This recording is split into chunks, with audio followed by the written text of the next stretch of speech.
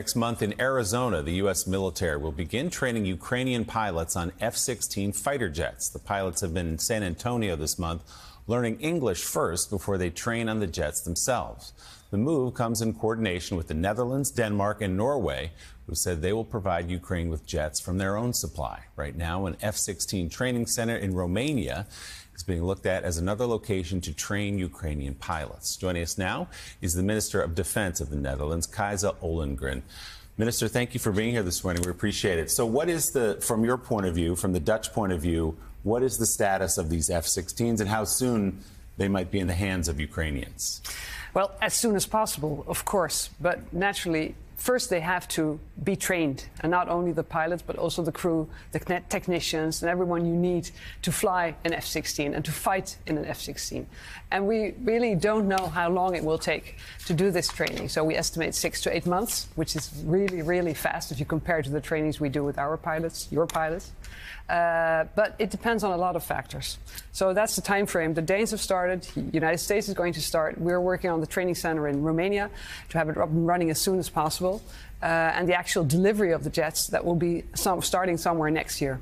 As you know well, and as the Biden administration knows well, for almost a year and a half now, President Zelensky has been calling for these F-16s, as he puts it, to close the skies, to protect Ukrainian airspace from Russia.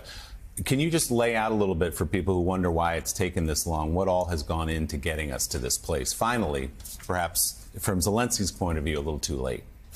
Yes, well, we see how this war has developed. I think we started by giving, from our own stocks, weapons, but not at all like the F-16s. Later on, it was tanks, and now it is the F-16s. It's an American capability, so of course we needed the approval from Washington, D.C.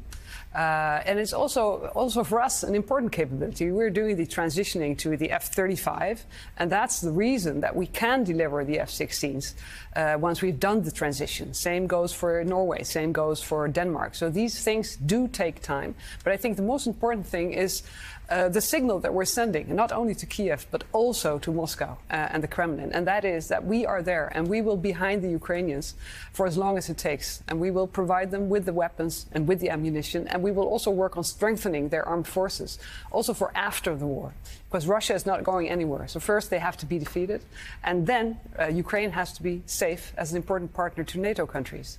So, Madam Minister, that's exactly the topic I wanted to go to. Last week at the UN, we heard from President Biden saying the U.S., of course, will be there with Kyiv. But we're seeing Republicans in Washington really questioning whether or not they should continue to fund the war effort there in Ukraine. Is Europe, which to this point has been so united, even though this counteroffensive has been slow, winter's approaching again, is Europe getting worried that the United States won't be there if this war keeps dragging on? Well, yes, of course. We are hearing these things, and that does worry us, because I think that we all must be aware of the fact that the Russians have to be stopped in Ukraine. It's not just any regional conflict between Ukraine and Russia. This is Russia. This is a nuclear power. This is an ally of China. So this is something that concerns all of us in Europe, but also here in the United States. And one thing's for sure, Ukraine cannot fight this war without our support. If we stop delivering weapons, if we stop the funding, then Ukraine has to stop fighting. And that's why it's so extremely important that we keep our unity and that we keep on finding the budget, finding the weapons, finding the ammunition to support Ukraine for as long as it takes. Are you seeing any kind of cracks within the NATO community, like we're seeing in the Republican Party here?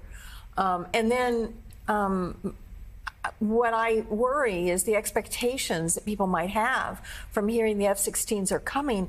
I'm fairly familiar with the training process, which the United States takes very seriously. I'm sure the countries of NATO do too. I mean, first they've got to learn English.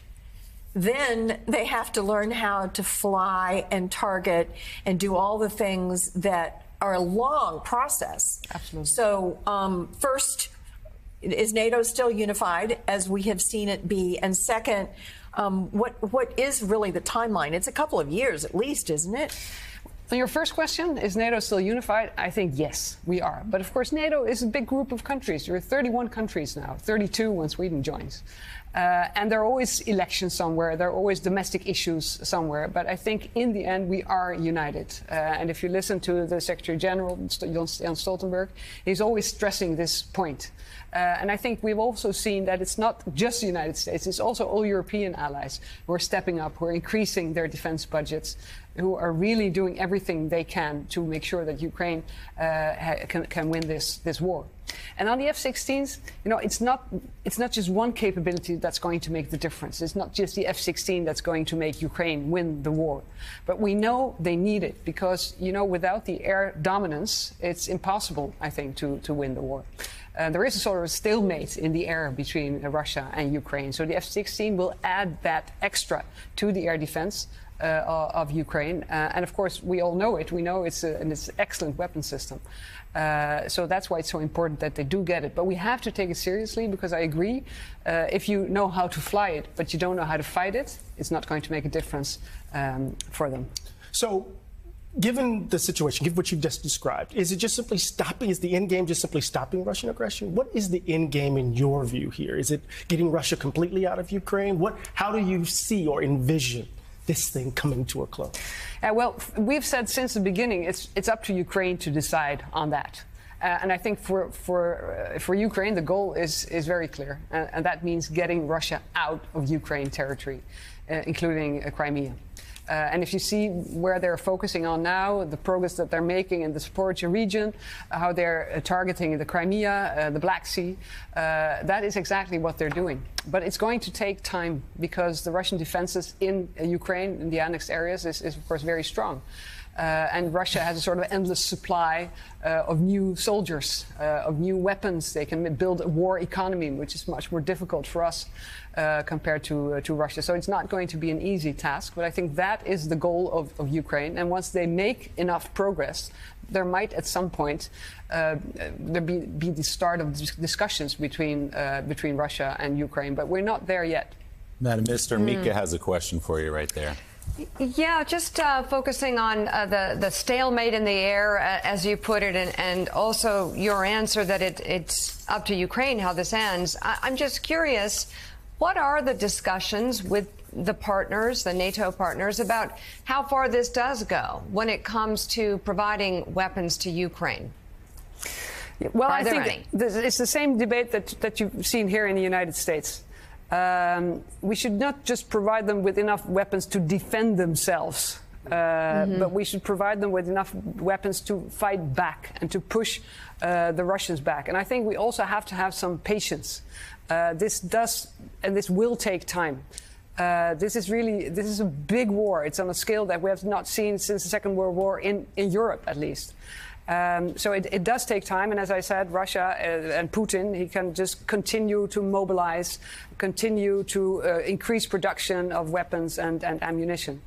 But in the end, I think it's very important. This is an aggressive state that has annexed, is trying to annex and invade another country. And that means that it's not only about Ukraine. As important as it is for Ukraine to remain a free and democratic country, it's not only about Ukraine. It's also about the values that we have in NATO. It's about territorial integrity. It's about respecting the UN Charter. So it's really, really important. So we should not think of this as just some regional conflict. We should think of this as a world, global power that Russia wants to be, with nuclear weapons that can be a threat to all of us if they're not stopped in Ukraine and by Ukraine now. We're in the middle of a spending fight over a budget right now this week in our Congress, and some of the opposition to the legislation that's been put up is to the Ukraine, to funding the war there. It's a small number, but there's still enough that can affect this, and some Americans have said tens of billions of dollars. That's a lot of money that we could be spending at home. Are you seeing any cracks in support with the public in the Netherlands or within your parliament as well? No, I think in the Netherlands the support is really broad. We're having elections in November, and you see very broadly we have lots of political parties. In general, people support continuing the support to Ukraine. So we don't see that, but we do see the debate here in the United States. And I really hope that also the American people will see that it is in their own interest to stop the Russians by providing the weapons to Ukraine. I mean, we're not fighting the war. The Ukrainians are fighting for us. Minister of Defense of the Netherlands, Kajsa Ollongren, thank you for being here. I want to point out, I think all defense ministers should wear Nike Air Max shoes. I think that should be the new standard. And maybe more women. Yes, absolutely. Right? Absolutely. I agree. Great to have you here. Thanks so much. Thank you.